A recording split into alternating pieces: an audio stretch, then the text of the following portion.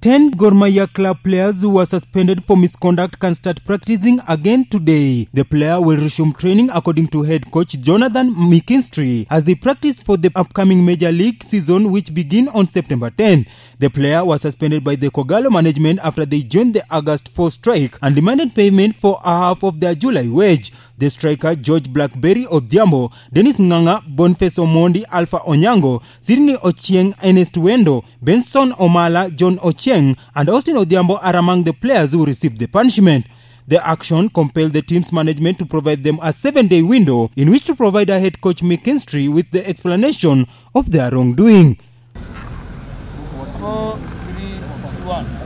Okay.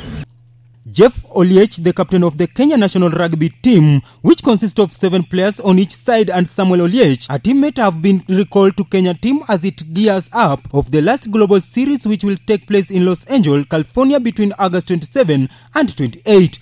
Levi Omunga and Herman Humwa, who were in the team that competed in the Commonwealth Games last year, left a need that was to be filled by the two, according to their head coach Damian Migra. On the August 27, Shuja will play its first game in the Group D against Samoa, then test its mettle against the England later, before wrapping up the program against Scotland the following Sunday. Kenya has 39 points this season and remains 13th in the world ranking.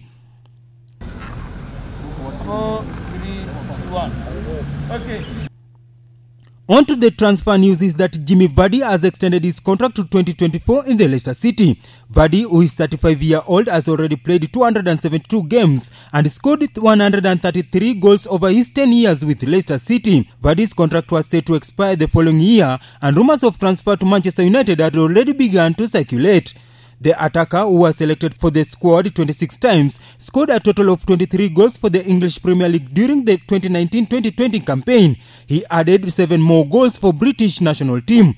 After Chelsea inquired about the 29-year-old England defender Harry Maguire, Old Trafford will prevent any deal for the player to move to Chelsea at any cost this season. 4, 3, 1. Okay. Edwin Wanyama, News Hour.